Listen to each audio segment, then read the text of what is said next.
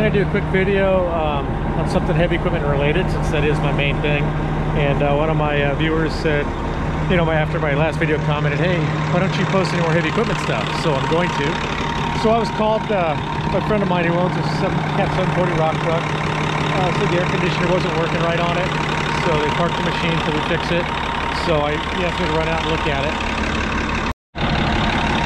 So this has an orifice type air conditioning system. Some of the Cat machines have an expansion valve, but this is an orifice type. So the first thing we do is we hook the gauges on and we check the pressure. So here's what I have the pressure. You can see the pump's working good. The pressures are right for how much Freon's in there, but you can tell on the low side gauge set it's low. So it's basically just low on Freon. So what we need to do when this is low on Freon, we just have to open up some cabinets on it, or remove some covers and look for leaks. Now to look for leaks on these systems, what I do, it helps a lot because we're on the dirt, so we get a lot of dust on things. You just look for, if there's a leak, you'll find it because it's going to have a pile of dirt clumped around it. So here's the condenser unit right here mounted by the radiator. Here's the upper line, it's totally clean. If I track it back all the way through to where it goes back under the cab, it's totally clean. Here's the outlet line for it. There's nothing wrong with it, it's totally clean. So then we'll go up next to the compressor and we'll look and see if the compressor looks like it's been leaking. We'll go ahead and shut this off.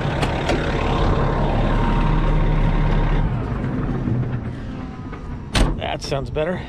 So we go down to the compressor and we'll look down here.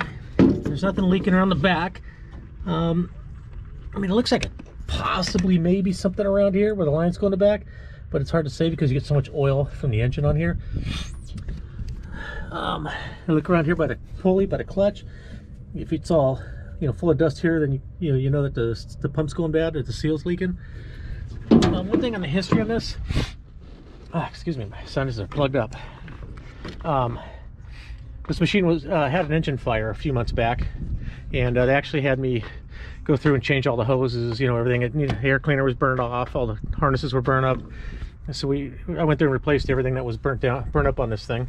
It's been running good for the last month or so after that. So I'm checking the lines out real close around that because I had a lot of melted plastic land on these lines. Right here on the high pressure line, you can see the plastic on here. So, I got to look along those to make sure that there's no leaking on those. And it all looks good. I've traced all the lines back already. This pressure line here goes under the cab to the condenser, where it gets cooled off, and then it goes to the dryer, then to the orifice, and then from the orifice, goes through the orifice, turns from a liquid to a gas, and it goes to the condenser unit, or I'm sorry, to the evaporator core, where the air blows across it and blows cool air in the cab. Here's the suction line right here. Looks really good all the way along. Let me climb over the engine here.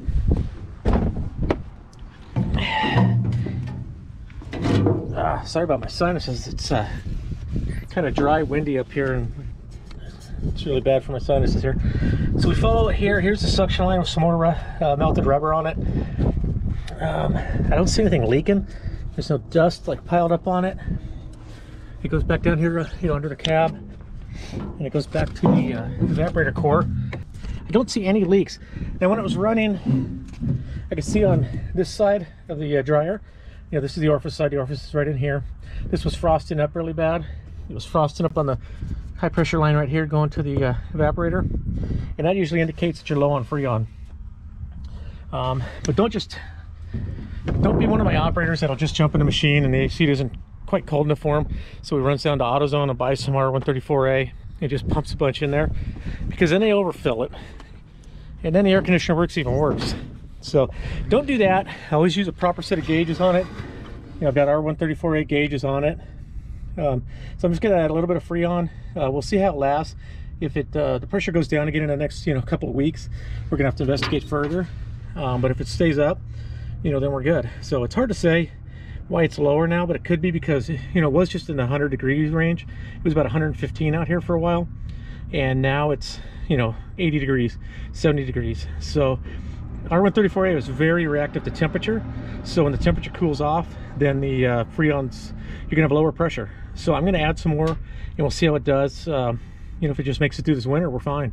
then there's not really a problem. It was just undercharged last time, or it has a very, very slow leak that we'll probably never find. All right, so I've got my 30-pound can of 134A. I'll go ahead and hook up the yellow line, the charge line to it, and we'll start it back up. We'll add some more Freon. We'll get the pressures up to where they belong, and hopefully that'll be it on this one. So let's go ahead and...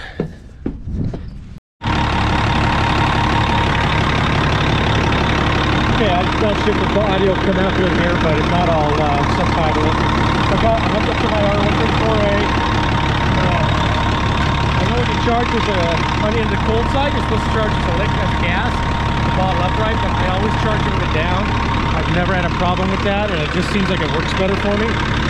So here's what we're going to do. We're going to add enough Freon that we get up to about 32 psi on the suction side. And we get it to hold there, and that on this can equipment seems like just be the sweet spot for this air conditioning, so that the system works right.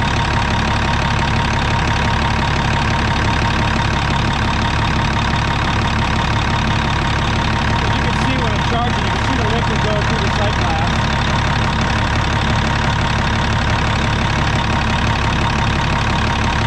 Once the pressure comes up, it's probably going to be around 250 psi. So it totally varies in these systems on temperature, on outside ambient temperature. So I don't pay too much attention to that. I really only pay attention to it to make sure that the pump's working right, or to make sure that the dryer's not plugged. So if the pump's not working right, we're going to have a really low high pressure. We're going to have high low pressure because it's just not pumping, it's not compressing it right.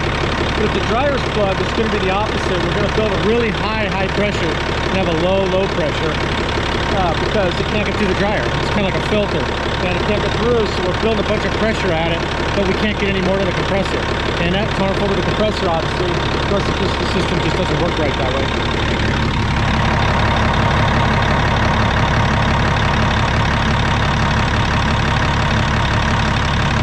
This system here, it holds a lot of Freon. I think it holds about 8 pounds, 7 or 8 pounds of Freon. It's quite a bit for just a small, machine air conditioning system. But it's because the compressor's up here on the side of the engine.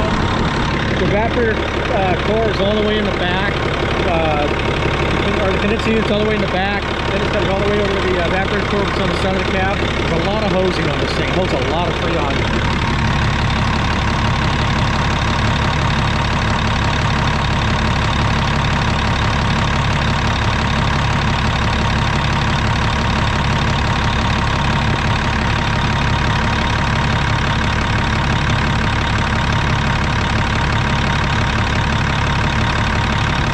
So I'm going to let it stabilize for a little bit, just about a minute. It will stabilize. My low pressure should sink down a little bit more. You can see my high pressure is about 275.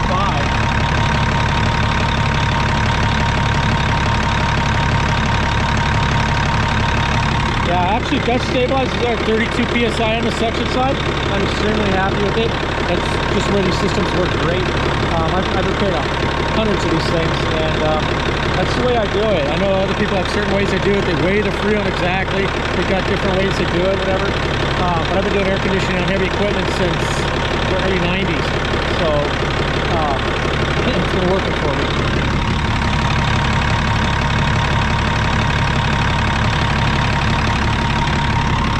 So yeah, it's definitely stabilized there. So now let's go into the cab and we'll feel the air, see how cold it is.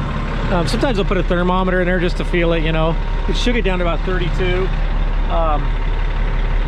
No, not 32, but like 34 to 36 Fahrenheit. So yeah, it's cold. It's working good. So that's about it. I hope this helps somebody out, being able to diagnose these systems and how to charge them and what to look for if they're low on Freon. Like I said, if it leaks down again, I'm going to pull the cover off of the side of the evaporator core, and I'll look in there and see if it's leaking in there. But I think it's just because we switched from a really hot summer, and it was, who knows when it was charged last, I have no idea. We charged it, but when it's hotter out, it creates higher pressure and it seems to work better. And when it gets colder out, they don't seem to work as well, which seems counterintuitive. You would think that it wouldn't work that way, but actually on a cold day, if I'm working on one of these units on a cold day and I need to charge it up, and say it's like 45, 50 degrees out, it's hard to charge these 130/40 systems. You can't get enough Freon in the system because stuff is so weird and expansive with heat. When it gets cold, it just shrivels up, and you know, the pressure just goes down. And when it gets hot, the stuff it climbs like crazy. Okay, so just for a quick recap on that air conditioner. So what the symptoms were that we were told by the customer was that you know, they're running at night for one thing, but that the windshield would start to fog up, you know, off and on. And so at first I'm thinking, okay, maybe the heater core is leaking. So we thought about that, but there was no coolant leaking out anywhere. There was none down in the bottom of the air conditioner housing down by the filter. But then, you know, looking at the pressure of the system, you know, being that it was low, there's kind of two reasons why it could cause it to fog up like that, or to cause the air conditioner not to blow enough cold air. Because basically that air conditioner, it's working as a defrost unit as well. And so if they're working at night, you know, it's colder out. It's been getting down to about 50 degrees at night, in that range. And then you've got the cab inside, it's warmer, the guy's breathing in there, you've got an operator, the windows are closed. And so if the air conditioner is not working, you know, effectively enough for the defroster, you know, it's going to fog up like that. But two things, you know, first, if the pressure's low and then the compressor kicks off, as soon as the pressure gets down below 10 psi on the suction side, you know, it's got a safety switch that cuts the compressor off.